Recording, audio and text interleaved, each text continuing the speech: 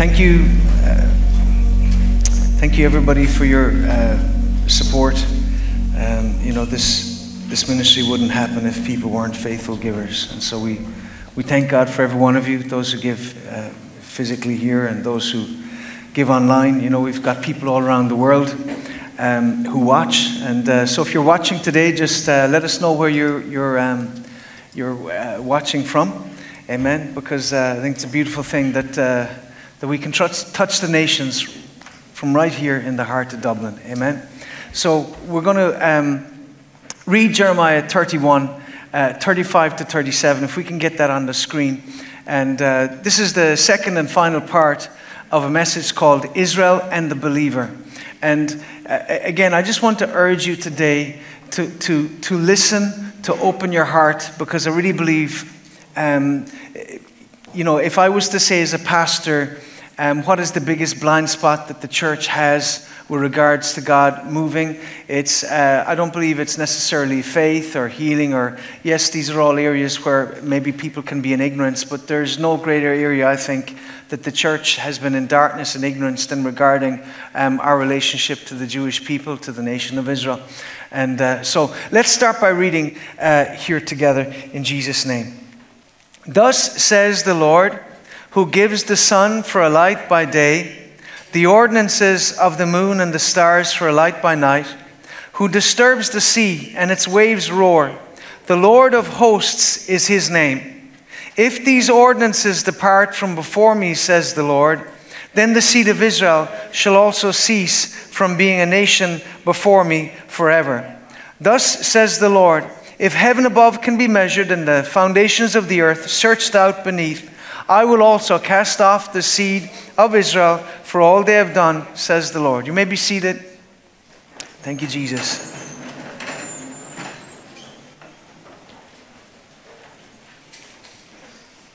Praise God. In this passage, the Lord says, he's given us the sun for a light by day. He's given us the moon and the stars for a light by night. He has created the seas and the waves. And he said, if any of these things cease from being, then the seed of Israel shall also cease from being a nation before me forever. Now, for almost 2,000 years, believers were reading these scriptures, and in a way they didn't make sense, because ancient Israel was ancient history. And yet, we live in a very privileged generation because we have seen the fulfillment of God's promise to the Jewish people. And so we're looking at Israel and the believer and the importance of our relationship with each other as Jews and Christians. And it's a relationship that no doubt has historical tensions, misunderstandings, and some terrible wrongs in the past. And while on one level we're not condemned to live in the past, we do need to be aware of it, because I think there's a lot that's lost in translation between Jews and Christians. And much of it as a result of a toxic combination of prejudice, ignorance, fear, and bad theology. And so by bad theology, I mean the erroneous teaching that says the church has replaced Israel and the Jewish people are no longer of any importance to God. This isn't biblical, and if true, would render many Bible promises and prophecies to the Jews as null and void, or at least unfulfilled by God. And as we know, God always keeps his word. Amen. Deuteronomy 7, 9 to 11 talks about how he is the God who keeps covenant. And so God keeps covenant. He keeps his word. He honors his word. And so one of the primary lies that people believe about Israel is that the people in Israel today are different to the Jews of the Bible. And of course they are, because the original Jews, the original Israelites all died, but these are their descendants. And so if the passage I read in Jeremiah is true, and I believe it is, then the nation of Israel today exists because God foreordained that it would be reborn, and had it recorded in his word for his glory and for our benefit. Because when we witness the faithfulness of God to the Jewish people, when we witness his mercy, his faithfulness, then how can we not be encouraged and inspired? And I want to read some verses here that acknowledge God's promise to the Jewish people. Exodus 36:22.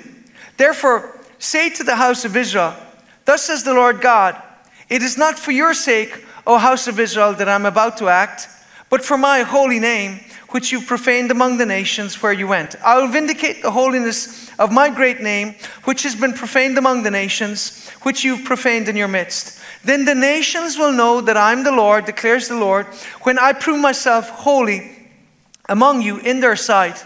For I will take you from the nations, gather you from the lands, and bring you into your own land. Amos 9:14-15. I will restore the fortunes of my people Israel, and they shall rebuild the ruined cities and inhabit them. They shall plant vineyards and drink their wine, and they shall make gardens and eat their fruit. I will plant them on their land, and they shall never again be uprooted out of the land that I've given them, says the Lord your God. Isaiah 43:5. Do not fear, for I'm with you. I'll bring your offspring from the east and gather you from the west. I will say to the north, give them up, and to the south, do not hold them back. Bring my sons from afar and my daughters from the ends of the earth. Everyone who is called by my name, whom I have created for my glory, whom I have formed, even whom I have made. And Psalm 66 and verse 8, it says, who has ever heard of this thing? Who's ever seen things like this? Can a country be born in a day, or a nation be brought forth in a moment? Yet no sooner is Zion in labor than she gives birth to her children. And amazingly, Isaiah says, can a nation be born in a day? Can a country be born in a day, or a nation brought forth in a moment? And amazingly, Isaiah was written about 750 years BC. And if you think about it, 1948, I haven't done the maths, but that's about 2,600 years before the nation of Israel was re-established. And so one of the things I see when you study history, when you study what the Lord said about the nation of Israel, you realize how God is a faithful God who keeps his word, he keeps his covenant. And so you can't but see the divine hand of God in this momentous act regarding the rebirth of Israel. And there may be those who don't like it, but they can't deny that this is an act of God, because sovereignty means that God does what he wants, when he wants, for whom he wants, in the way he wants, and he doesn't need to ask you or I for permission to do it. I mean, that's the simplest definition of sovereignty you can get. God does what he wants, when he wants, where he wants, for whom he wants, and in the way he wants, and he doesn't need to ask any of us for permission to do that. And so I appreciate maybe that some of you might have some strong opinions about Israel, but what you think or say about Israel is irrelevant any more than what I think or say is relevant. What matters is, what does God say in his word? And so I simply ask you today to open your heart and your mind as we look at the word of God today, because ultimately the Bible is our guide and our foundation, not CNN, not Al Jazeera, not RTE or BBC. And so I cannot overemphasize the importance of this subject. And yet, unfortunately, sometimes when you talk about this, it's like many believers, their eyes glaze over because they don't particularly see what this has got to do with me. It has everything to do with you. And hopefully this message will give you some greater context in that regard. And so if we can't or won't get this right as believers, we will not only have a flawed perspective of the Bible, prophecy, and end-time events, we will also end up bringing a curse upon ourselves, our families, and our nations. And the book of Joel warns us of this. Joel chapter 3 and verse 1. And it says this: For behold, in those days, and at that time, when I bring back the captives of Judah and Jerusalem, I will also gather all nations and bring them down to the valley of Jehoshaphat, and I will enter into judgment with them there. On account of my people, my heritage Israel, whom they have scattered among the nations, they have also divided up my land, And so here God says one of the reasons he will judge the nations, there will be sheep and goat nations. And, one of the factors, the major factors will be how they dealt with the Jewish people. Because the Bible says here that they divided my land and how they treated the people of Israel, scattering them among the nations. Psalm 119 and verse 105, thy word is a lamp to my feet and a light to my path. The Net Bible, your word is a lamp to live by and a light to illumine my path. The Good News Bible, your word is a lamp to guide me and a light for my path. Can we honestly say, as we New Testament believers, that we have allowed the Bible to guide us in our dealings with Israel and the Jewish people? I think if you study history over the last 2,000 years, I think in many instances, no. And so the question is, therefore, are we willing to walk in the light of his word, even if at times that challenges us, makes us uncomfortable, or contradicts our traditions, our theology, or our culture? Because if we will put aside our prejudice, our traditions, our misunderstandings, and the many lies that abound about Israel and the Jewish people online, whom I've pointed out last week are far from perfect, and in many instances are far from God, and simply look in an unbiased manner at what does God's word say, we will quickly realize that the nation and people of Israel still figure in God's eternal plans and purposes. Romans 11:28 in the Amplified, from the standpoint of the gospel, the Jews at present are enemies of God for your sake, which is for your benefit. But from the standpoint of God's choice of the Jews as his people, they are still loved by him for the sake of the fathers. Just say that today. They're still loved by him. The Jewish people are still loved by God. And the same God who loves the believer loves the people and nation of Israel. And that being so, what exactly do we need to know about them? Well, the believer needs to know that the nation and people of Israel are firstly called. And I know I dealt with that last week, but I need to deal with it in a little bit more depth. Genesis chapter 12, we see here God called Abraham, and he said, get out of your country, from your family, from your father's house to a land I will show you. I'll make you a great nation, and I will bless you. I'll make your name great. You shall be a blessing. I will bless those who bless you. I will curse him who curses you. And in you all families of the earth shall be blessed. And verse 6 and 7, Abram passed through the land to the place of Shechem as far as the terebinth tree of Moreh, and the Canaanites were then in the land. And the Lord appeared to Abram and said, to your descendants I will give this land. And there he built an altar to the Lord who had appeared to him. And so here we have this promise that God promised the land to the Jewish people. God called Abram to leave his family, his home, all that was familiar, go to a land that he would show him and give to him and to his descendants. And according to Jewish tradition, Abraham was born in Ur of the Chaldees in southern Iraq.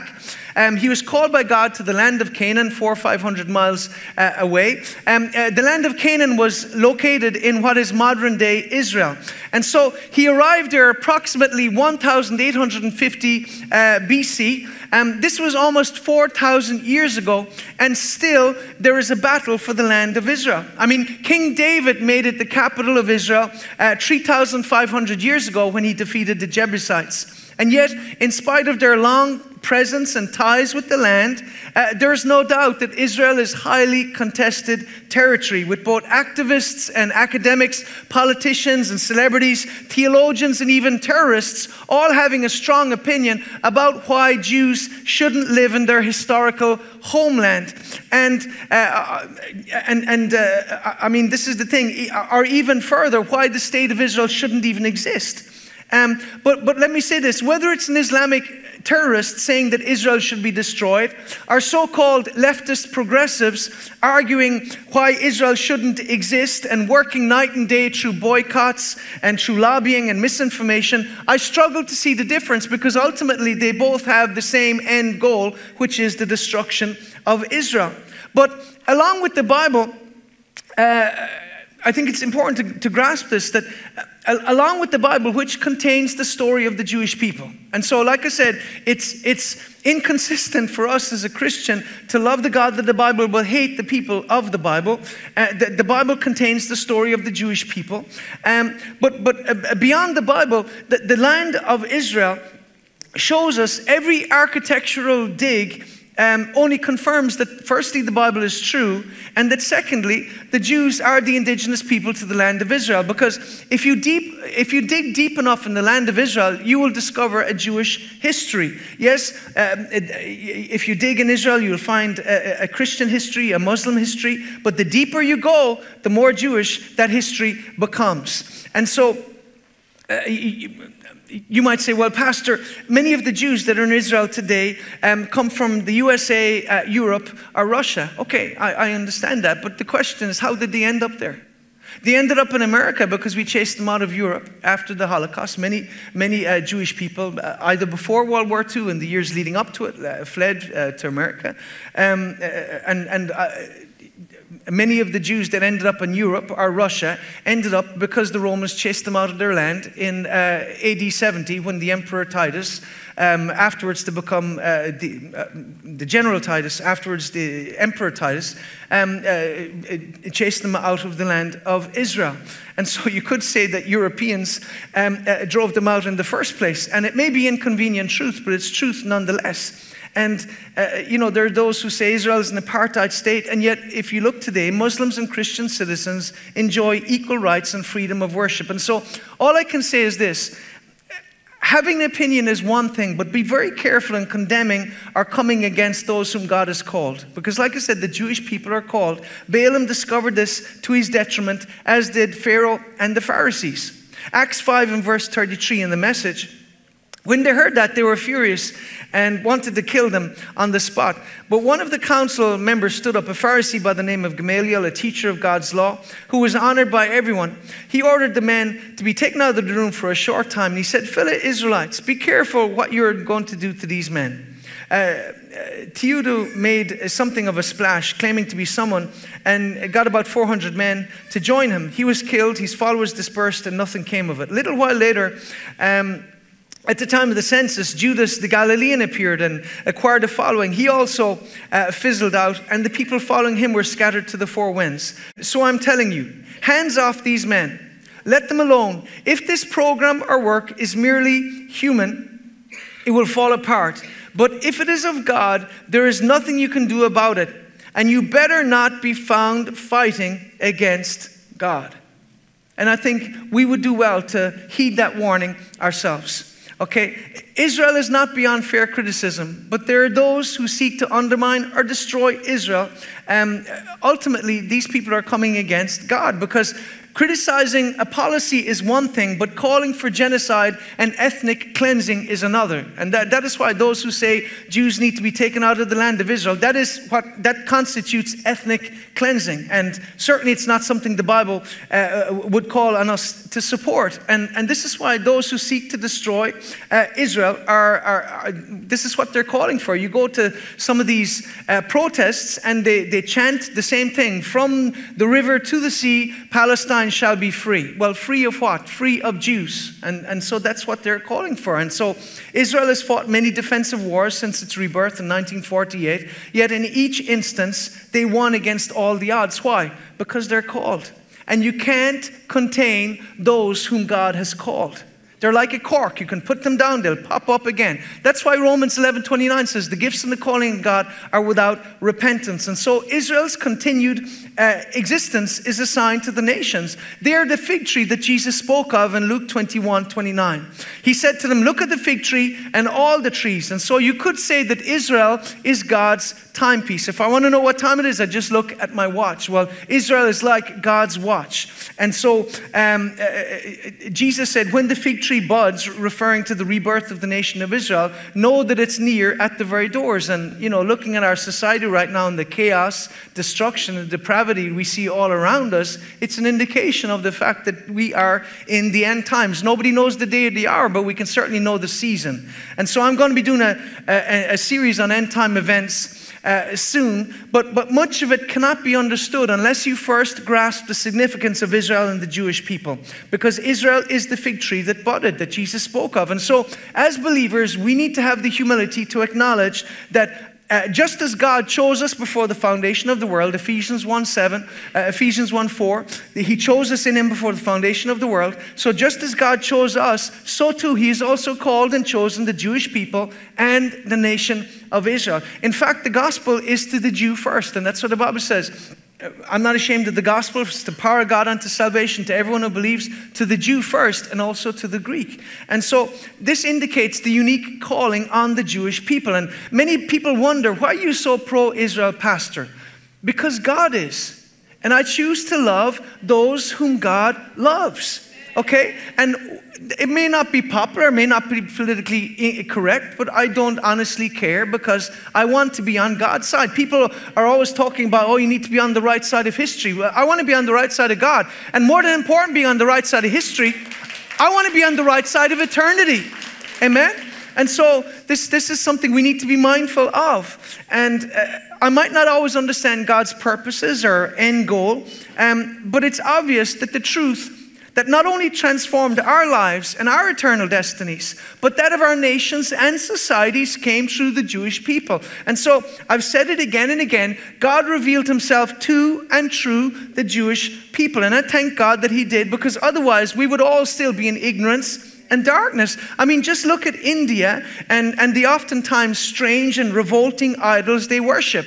These strange creatures with multiple heads and limbs and all of these things. And yet, in the absence of the Bible and the truth that it reveals, who's to say they're wrong? Who's to say God isn't like that? Well, we have something that says he's not like that. It's the Word of God. And so, like I said, God revealed himself through these people. And our understanding of God, therefore, came to us through the Jews. That's why Jesus said salvation is of the Jews. It doesn't mean that, that we're saved by the Jews, but salvation came through the Jewish people. And of that, I think we should be grateful. How can we not, therefore, love, appreciate, and stand with and pray for the Jewish people?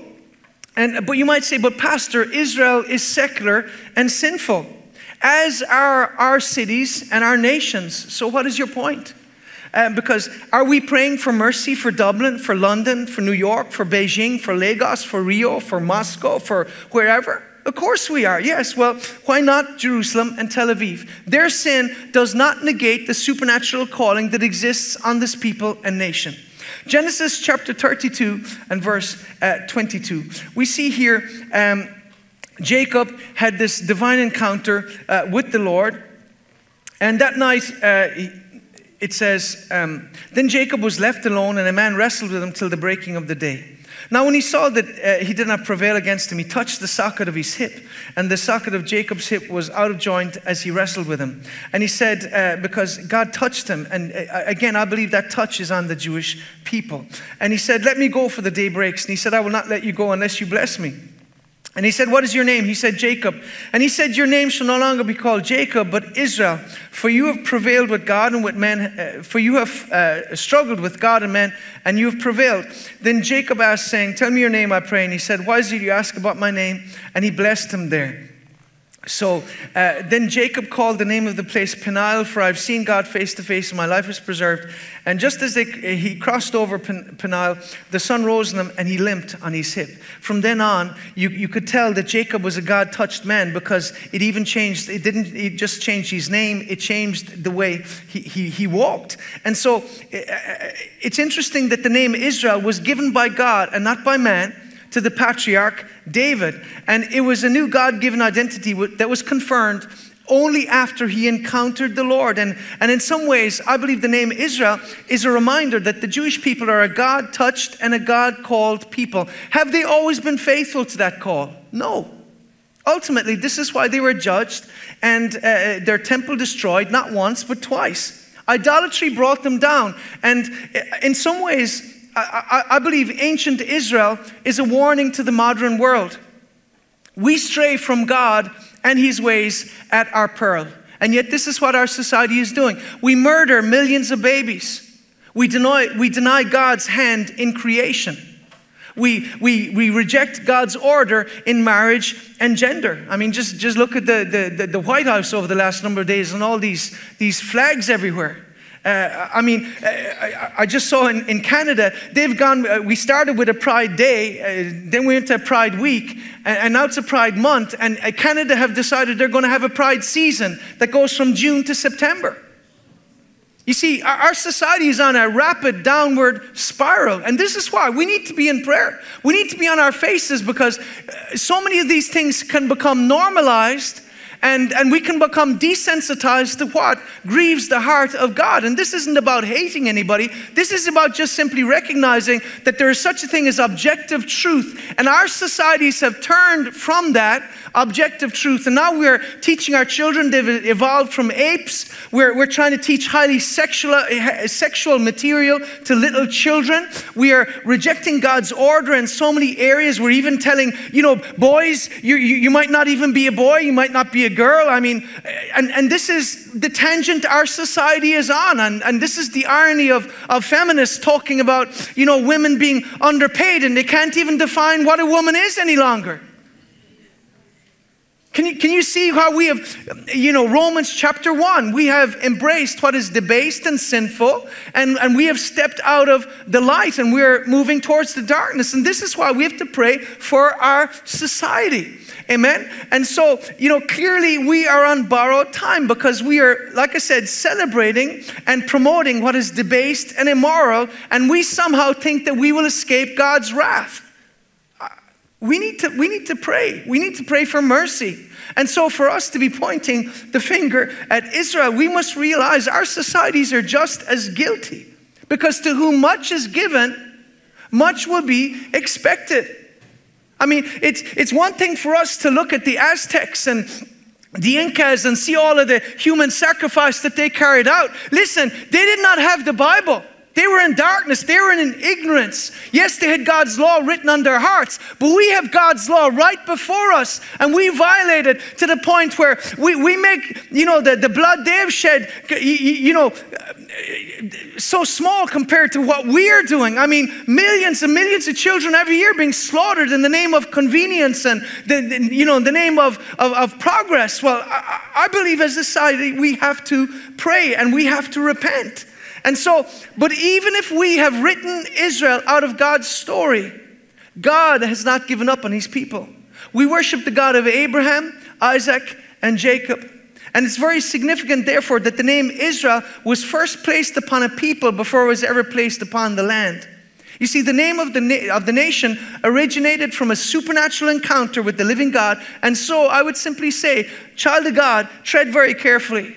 And this is why you could say both the land and the people are synonymous with each other. There's this supernatural bond that exists between the Jewish people and the land of Israel, because they're called by God to the land. They're called to be a light to the nations.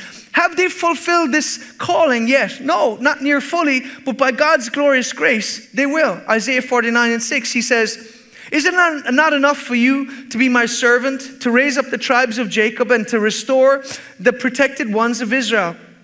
I will also make you a light for the nations, that you may bring my salvation to the ends of the earth." I personally believe that the natural restoration of Israel precedes the spiritual restoration. And so God has called out a people to himself. They were called to be a light to the nations. And truly, the Bible has been absolutely foundational to the values and freedoms we enjoy in the West. Ironically, as we turn from, as our nations have turned from the Bible and from Israel, we have become much less free, prosperous, and stable. I read earlier John 4:22. Jesus said salvation is of the Jews. And truly, as Christians, we owe the Jewish people a debt that we can never, ever be repaid. Because every time I open this precious book, I'm reminded of the great sacrifice the Jewish people have made to testify to the truth. Romans chapter 3 addresses this when it says, "What advantage then has the Jew, or what is the profit of circumcision? Much in every way, chiefly because to them were committed the oracles of God." You see, the oracles of God, the truth of God was committed firstly to the Jewish people. And ultimately, the Jews have suffered greatly to testify to the truth. And this is why Satan hates them. And, many of the Jewish people don't necessarily understand that why is as Benjamin Netanyahu once acknowledged, that it seems anti-Semitism is the most ancient hatred, and it keeps popping up. And so many times the Jewish people have had to leave nations because of this hatred that rises up against them. But some of them don't necessarily understand that Satan hates them because the truth came not just to them, but through them. Amen. And so, and this is why, again, I believe we need to, as believers, we need to stand with them and pray for them, because it was through them that the truth was revealed to us. Because I recognize that just as we are called, they're called. Do you know the name Israel was mentioned 77 times in the New Testament? 2,204 times in the Old Testament. That's 2,319 times Israel is mentioned. The word Israel is mentioned in the entire Bible, at least using the King James Version. And I think this in itself suggests the importance that they play in God's plan. Just by way of comparison, the word repent is mentioned 105 times in the Bible. Believe 284 times, redeemed 119, redeemed 62. Church is mentioned 114 times, Christian is mentioned 3 times, and personal jet is mentioned 0 times.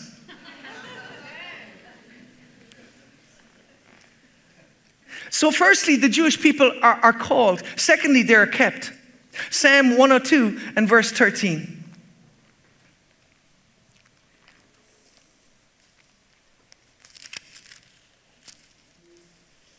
You will arise and have mercy on Zion, for the time to favor her, yes, the set time has come.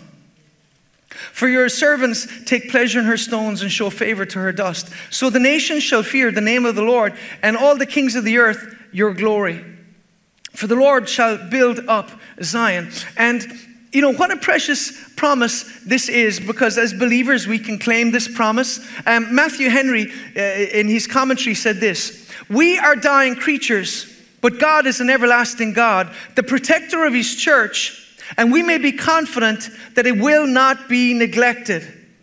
And so Matthew Henry was speaking of this in the context of the church. And wonderful. What a precious promise we can claim. But in reality, the Bible is speaking of far more than simply his church. For it's clear that the same everlasting God, who is the protector of his church, is also the protector of his people, Israel.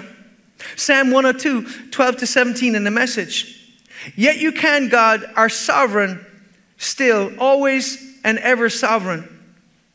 You'll get up from your throne and help Zion. It's time for compassionate help. Oh, how your servants love the city's rubble and weep with compassion over its dust. The godless nations will sit up and take notice. See your glory, worship your name.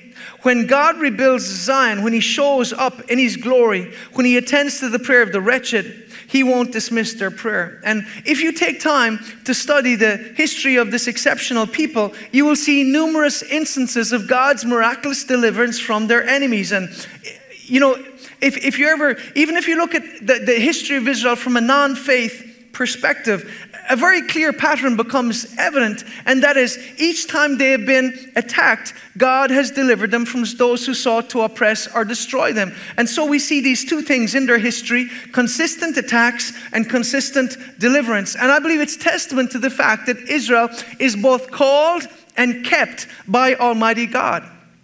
Esther chapter 3, and we see this amazing story about how, Esther was called and she became queen. And then there was this plot by Haman to destroy the Jewish people. And Haman saw that, Mordecai did not bow or pray before him. That was Esther's husband. Haman was filled with wrath, but he disdained to lay hand on Mordecai alone, for they told him of the people of Mordecai. Instead, Haman sought to destroy all the Jews who were throughout the whole kingdom of Ahasuerus, the people of Mordecai. And so if you look historically, Hitler was not the first one who sought to destroy and kill all of the Jewish people. We see Haman did the very same thing. We see Pharaoh trying to do the same thing with all of the young boys. And so there's a spirit from hell that wants to wipe out this people, because Satan knew that one day the Messiah would come through the Jewish people. And so this is, very, very powerful principle.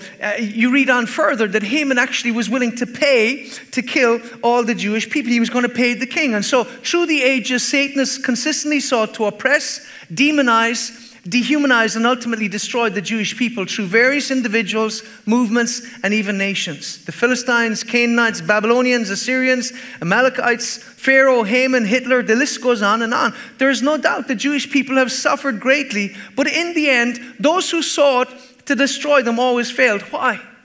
Because Israel and the Jewish people are kept by God's power. 1 Peter 1:5, who are kept by the power of God through faith unto salvation, ready to be revealed in the last time. You may say, but Pastor, that's a New Testament scripture speaking to the church. Of course, it applies to the believer and is written to us. And yet, we claim many of these promises in the Old Testament for ourselves. And there's no doubt in my mind that the Jewish people and the nation of Israel are kept by God. How else can you explain how they have survived and thrived?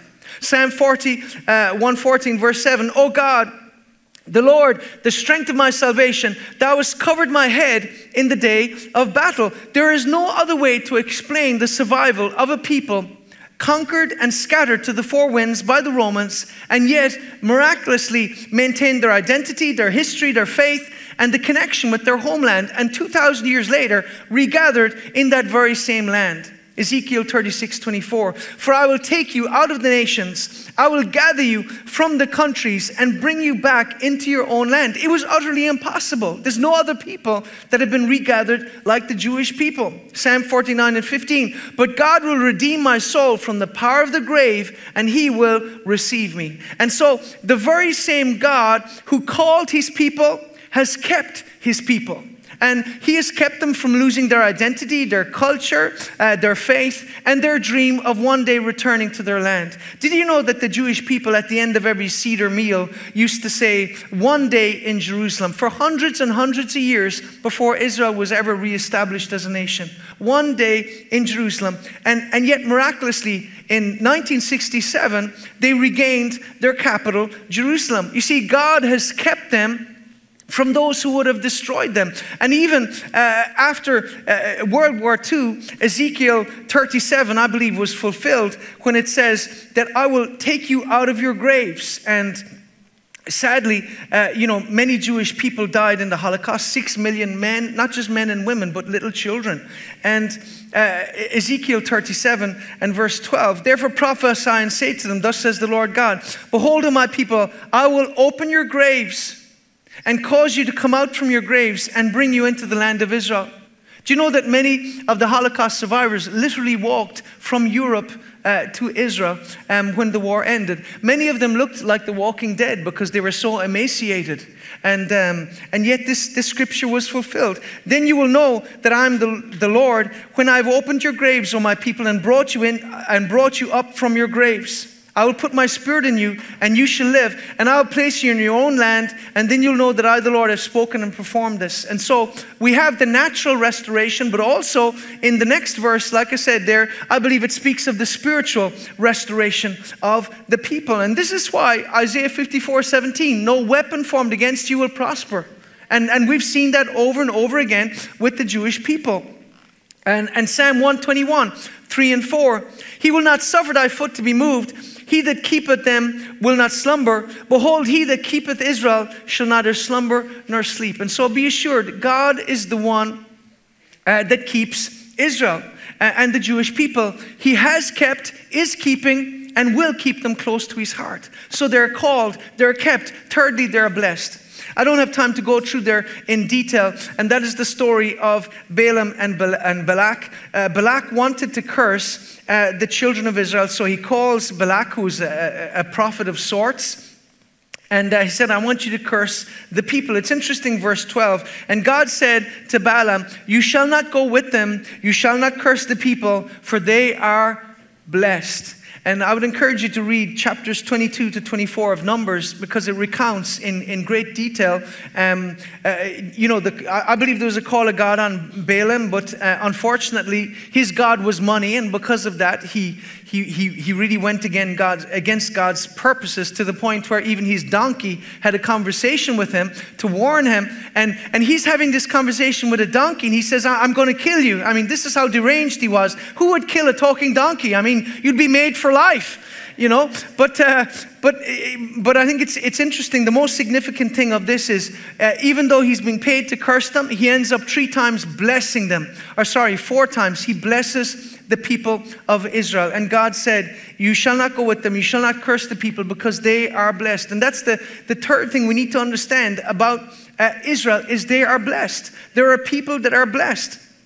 Israel is a land that is blessed. In Ireland, Israel used to be known as the Holy Land before we became all woke, because there was this implicit understanding that there was something special about the land of Israel. Now, we didn't, traditionally in Ireland, we didn't read the Bible, but there was this understanding people had, and they referred to Israel as the Holy Land. And so the reason, of course, was because Christ our Savior was born, ministered, and taught in Israel. And it was eventually in Israel that he was sacrificed for the sins of the world. And it's there he rose again from death. And Acts chapter 1, 9 to 11 tells us that one day he will return to this blessed land.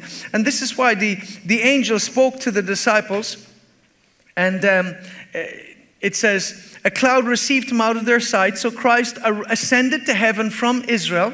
And while they looked steadfastly towards heaven as he went up, behold, 2 men stood by them in white apparel and said, Men of Galilee, why do you stand gazing up into heaven?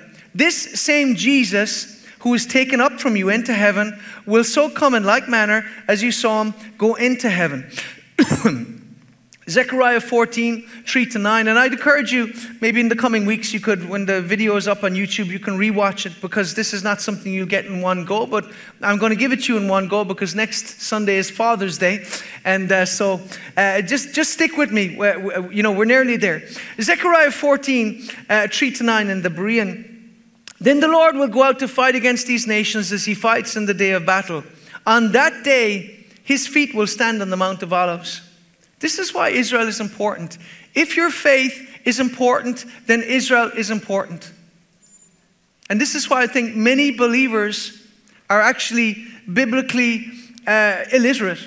And it's a tragedy. Because if we truly understood what the Bible says about Israel, we would love them, we would pray for them, and we would recognize the significance that land plays to us as Christians.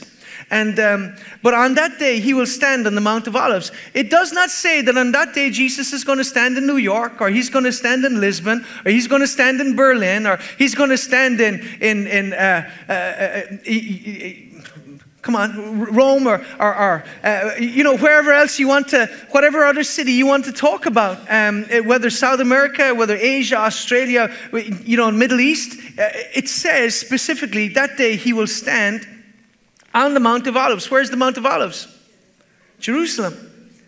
East of Jerusalem. And the Mount of Olives will be split in two from east to west. And so when he lands on the Mount of Olives, this mountain is going to split in two. And it says a great valley will be formed, with half the mountain moving to the north and half to the south. And it says in the last part, it says, on that day, the Lord will become king over all the earth, the Lord alone and his name alone. And so what a blessed day that will be when we behold Christ, our Savior. And it's been 75 years since the rebirth of Israel. And the prophet Isaiah asked in Isaiah 66:8, I read it already, but he asked, can a nation be born in a day? And yet miraculously, this happened in May 1948, when a nation was literally brought back from the dead. A nation that had been destroyed and was passed away since Roman times. Think about it. Since Roman times, Israel had not been a state. And yet it was brought back to life. It had to be God. And you see, as Isaac said in Genesis 27:33, he shall be blessed. And so too, the blessing of Almighty God is evident on this little nation that has become a world leader in so many areas, including high tech and medicine, and it's become a world leader in many areas, as well as an abundant producer of fruit. And this was in fulfillment of Isaiah 35 and verse 1. And I just want to read it for you here because it's quite significant. It says, "The wilderness and the wasteland shall be glad for them, and the desert shall rejoice and blossom as the rose." And if you look at pictures of places like Tel Aviv and areas of Israel, before the Jews returned to the land, it was complete desert. And yet by God's grace, ingenuity, and hard work, they have literally transformed this land. And Isaiah 27 verse 6 says that Israel will fill the land with fruit. Even though Israel is a small country, it's one of the world's leading citrus producers and exporters, including oranges, grapefruits, tangerines, and even flowers. But you see, this promise works on two levels: the natural, the supernatural. And I believe it's going to speak of a greater spiritual blessing that will come when Israel awakens to its true purpose to be a light to the nations and bring in the end-time harvest of souls. And so consider the blessing that the Apostle Paul has been to us, because so much of what we call civilization has been influenced by the life of this one Jewish man who had a heart for the Gentiles. So think of the blessing that will come when the people of Israel awaken to God's call and turn from their sin to Christ. You see, Israel and the Jewish people are blessed because God is a covenant-keeping God. Psalm 105 and verse 8. And it says, "He remembers his covenant forever, the word which he commanded for 1,000 generations, the covenant which he made with Abraham and his oath to Isaac, and confirmed it to Jacob for a statute, to Israel as an everlasting covenant, saying, to you I will give the land of Canaan as an allotment of your inheritance." And so Israel and the Jewish people are blessed because God's a covenant-keeping God. So just give me 5-6 minutes, I'm finished. Okay? God is a covenant-keeping God. And let me say this, wherever the Jewish people have gone in the world, they've made a great contribution to that nation. And were blessed as a result. Fact is, many times they were so blessed that people were jealous of them. But the Bible promises that God will bless those whom he chooses. Exodus 33:19. "I will make all my goodness pass before you and proclaim before you my name, the Lord. And I'll be gracious to whom I'll be gracious, and I will show mercy on whom I will show mercy." And whether you like it or not, God has been gracious to the Jewish people. The fact is, he refers to them in Zechariah 2 verse 8 as the apple of his eye. "For thus saith the Lord of hosts, after the glory he sent me to the nations which spoiled you. For he that toucheth you toucheth the apple of his eye." The New Living, "For he who harms you harms my most precious possession." Deuteronomy 28 talks about the blessing of God. We always read it at a wedding ceremony. You'll be blessed in the city. You'll be blessed in the field. You'll be the head, not the tail, above and not beneath. This is the reality. All the Bible verses regarding blessings that we rightfully claim for ourselves as Christians were first and foremost given to the Jewish people. And they have not been rescinded because, again, Romans 11, the gifts and callings of God are without repentance. Are they walking in the fullness of that blessing? Not yet. But the rebirth and continued existence of Israel is nothing short of a modern day miracle, because in spite of the hostility, the lies, the threats, the attacks, the prejudice, and if any of you that are online, you'll see a lot of anti-Israel, a lot of anti-Jewish conspiracies. Oh, they're behind this, they're behind that, they're behind the other. You need to understand where a lot of that is coming from. It's coming from hell, because God sees the call. He sees, what he did through those people. And unfortunately, I think in many instances, Christians are utterly blind to this. That's why every year I'll teach on Israel. And people are not going to be, yes, praise the Lord, hallelujah. But that's okay, I don't care. I'm going to teach it because I know I need to give you the whole counsel of God. And if you don't get this, nothing is going to work for you. Nothing. Until the church gets this revelation, we're not going to see the revival that we're crying out for. So anyway, it's important to understand, as believers, we need to intentionally stand with and bless the Jewish people. "I'll bless those who bless you, curse those who curse you." Genesis 12 and verse 3. And so one of the reasons I believe God is blessed this church and this ministry is that we deliberately and intentionally bless the Jewish people in Israel. And surely it makes sense to bless those who have blessed us. They've blessed us with the scriptures, with the Savior, and with salvation. It came through them. And so Israel and the Jewish people are called, they're kept, they're blessed. And finally, 2 minutes, I'm finished. They're loved. The Jewish people are loved by God. 2 Chronicles 6 and verse 4 talks about how God chose a people for himself. And saying, blessed be the God of Israel, who has fulfilled with his hands what he spoke with his mouth to my father David, saying, since the day that I brought my people out of the land of Egypt, I've chosen no city from any tribe of Israel in which to build a house, that my name might be there. Nor did I choose any man to be a ruler over my people Israel. Yet I have chosen Jerusalem, that my name may be there. And I've chosen David to be over my people Israel. You see, God chose a land, a city, and a people that he would both reveal himself to and through. And his voice, his nature, and his will have been revealed to all of mankind through his dealings with the Jewish people. And though at times God has dealt harshly with them, there is no doubt that he loves them. Deuteronomy 7 talks about how they are his treasure.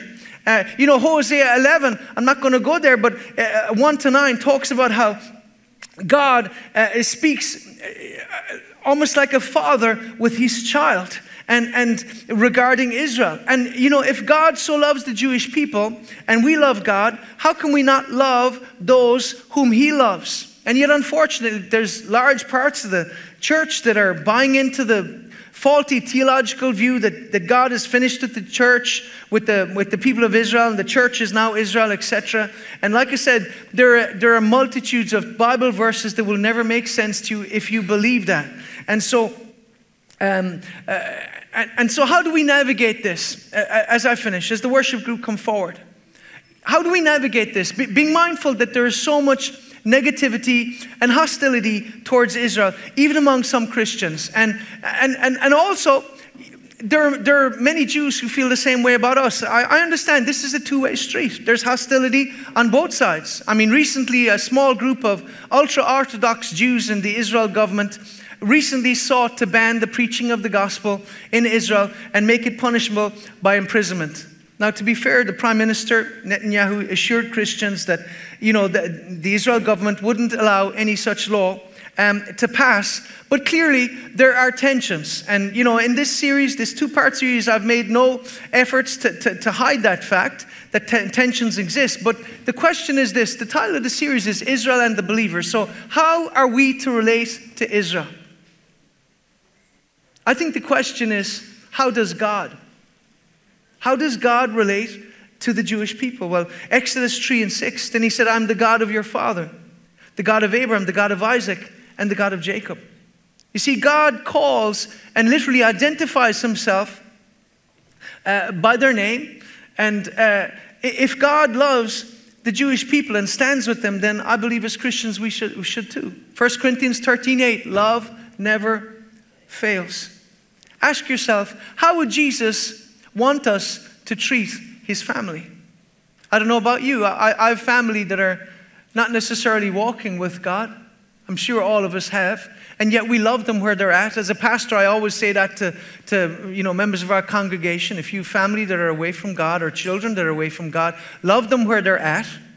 Too many times we draw kind of boundaries and we kind of cut people out of our lives. But I think we need to love people no matter where they're at. That doesn't mean we can endorse where they're at or encourage or support where they're at, but we can love them where they're at. And I think the same thing applies to the Jewish people. How would Jesus want us to treat his family? Because the Jewish people are his family. Matthew 25 and 40, the king will reply, I tell you the truth. Whatever you did for the least of these brothers of mine, you did for me. And there's no doubt that the Jewish people were his brothers. Jesus had brothers. Read the Bible. And they were Jewish. Psalm 148. And he has raised up for his people Ahern the praise of his faithful servants of Israel, the people close to his heart. And so the Bible is very clear that the Jewish people are close to his heart. And it succinctly expresses God's deep love for his chosen people, the Jews. Because Israel is a nation and a land that is close to God's heart. It's clear I believe, studying the scriptures, that Israel is a nation that is uniquely called and kept and blessed and loved by Almighty God. Romans 11:28. Concerning the gospel, they are enemies for your sake, but concerning the election, they are beloved for the sake of the fathers.